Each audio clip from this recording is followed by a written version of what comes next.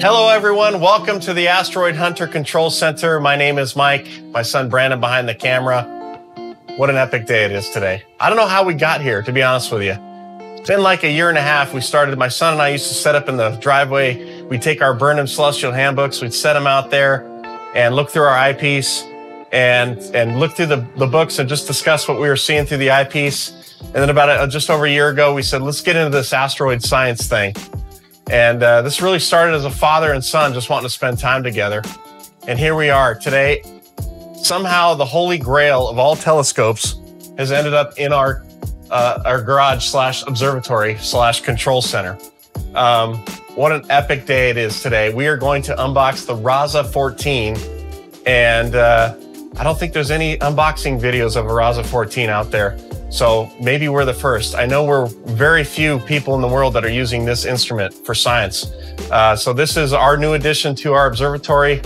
As many of you know, we take observations for the Minor Planet Center. We also work with worldwide variable star hunters and do test stuff. So we've work on exoplanet research as well. And we're doing it all out of our backyard, man. So shout out to our friends at OPT for taking care of us on the RASA here that we have. Unbelievable. So today we're going to unbox it. We have a Twitch stream that you guys can check out as well. We stream live on Twitch. You guys can see us taking those observations. We also, obviously, the YouTube channel that you're seeing here. We also have Instagram and Twitter. So please follow those if you can. And you can share in the adventures of my son and I as we continue this incredible science and build this community that we have. So here it is, the RASA 14 unboxed for you. Stick around, check it out. All right, guys, here it is. The RASA 14, new in the box. We're gonna open it right here in the garage that we have. I'm still speechless. I just can't believe it. So an incredible instrument, very rare. As many of you know, the RASA line is very popular. An incredible system of astrographs that they have, the 8, the 11, and now the 14. This thing shoots at f2, just like that, but it's got a little bit a stronger focal length on it. Shoots at 790-ish millimeters, I think. Is what I read. The 11's at 600 and change. As many of you know, we've been running the 14 with the Hyperstar, which is essentially the very similar system, but this actually has a Hyperstar kind of built into it because it's solely for imaging and not you know, with the 14 we were able to do visual as well, and we put the Hyperstar in it. The system worked really well, but this is a whole different class of instruments. So here it is, the 14. Let's do it.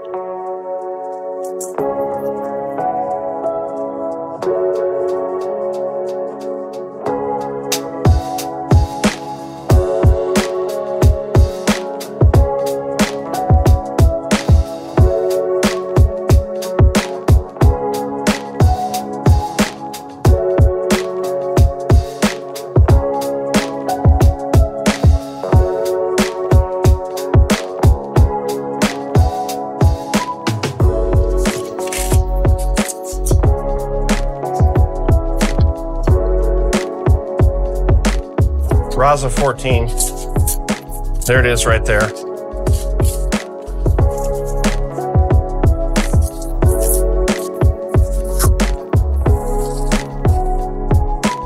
Holy grail of astrographs. I didn't even refer to it as a 14. They call it the 36 because I know pretty much the majority of the world uses a different measurement standard than we do. So, but this is indeed a 14-inch, but 36 size aperture on this thing, and again shoots at f2. Just an unbelievable instrument, and I know the focal length's about 700 and change. It's really nice focal length, a little bit tighter than an actual 11. I think things like the Orion's Nebula would really just fill the whole frame in there on this thing. I think if you look online, you can actually, the astronomy calculators and stuff, put in this instrument and it'll show you the actual field of view. I think the field of view, from what I read, is 1.98 degrees. I could be wrong on that, but it's somewhere in there as well. So not quite as wide field as like an 11, but again, a little bit tighter focal length on this thing. So we'll just kind of go through these boxes here and see what they got.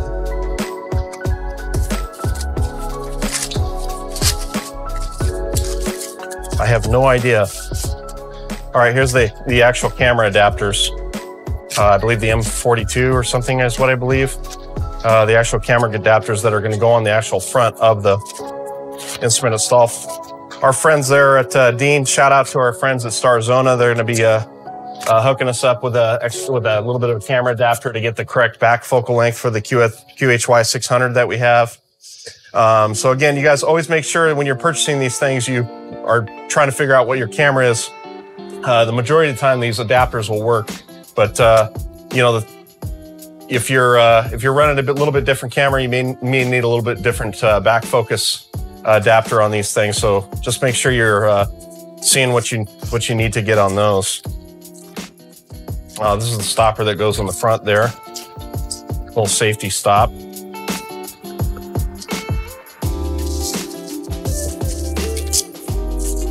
You know, I can never understand. I saw these in some other videos out there. So there's an actual fan on the back of this thing that helps cool the mirror. For some reason, Celestron runs this adapter with battery power. I don't honestly know why. So to purchase this class of instrument and get this in there, I kind of wish Celestron would step up their game a little bit and put an actual correct power adapter in there. I was interested to see if I was going to see that. I'm kind of shocked that I did. So we will not be using that. But again, we're here in Southern California, guys. So we don't get extreme deltas and temperature fluctuations like a lot of people do around the globe, actually. So we're pretty fortunate. Things tend to stay pretty stabilized here. So we are in the summertime. And it will get to 100+ degrees. We have our observatory is insulated and ventilated and stuff. We have fans in there that blow during the day, keep things cool. So at night, if I open up the actual roof, and we may be using the fan, but there's not a huge fluctuations that we have as far as the temperature goes. So I don't know how much of this we will be using, but we'll see. For a 14, basically, I would essentially our edge. I could open the roof, and within an hour or so, things were cooled down pretty nicely. So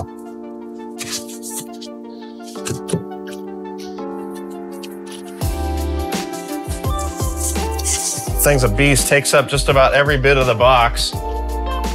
I believe that what I read, this is actually 12 inches longer than a standard 14, this instrument. We actually had to do some construction on our observatory to make room for this thing.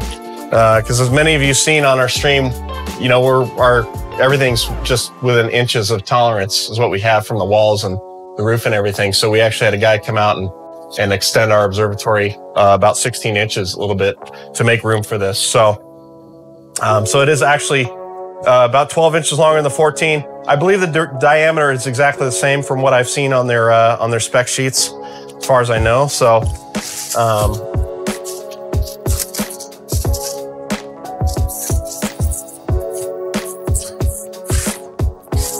pull this stuff off here a little bit. There it is. Raza 36. Unbelievable. This thing's a monster, guys. It's a monster. It weighs about 25 pounds more than the 14 Edge. So it's going to take every bit of my son and I's power to get that thing up on our mount. We are still going to be using our CGE Pro, which will do just fine in this. The thing has a 100-pound capacity on it. So this is about 75 pounds is what this scope weighs.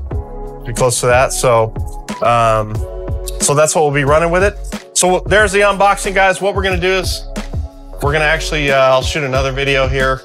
Or actually, are we going to continue this on? We'll continue this unboxing on. We're going to get this thing up on the actual mount itself in the observatory so you guys can see it in all its glory on there. So we're going to stop down here, stop the cameras down, and then we're going to get this thing mounted up in the observatory, man. Stick around.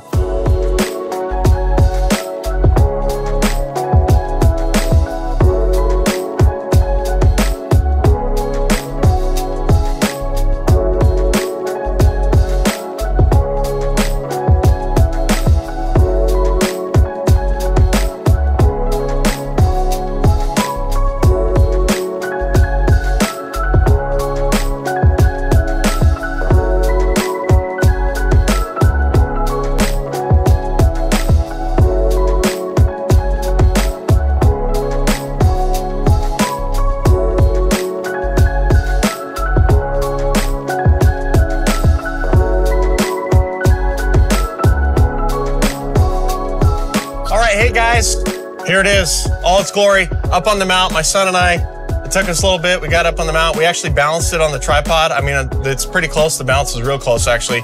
We still got to get the camera on and stuff to get the balance proper and still tweak a few things, put the any kind of guide scope. We're not going to run one right now because the fact is we shoot asteroids, man. We do 15 to 30-second exposures on this stuff. So we actually guide with the mount 99.9% of the time. Anytime we're doing test observation stuff, then we tend to use a guider.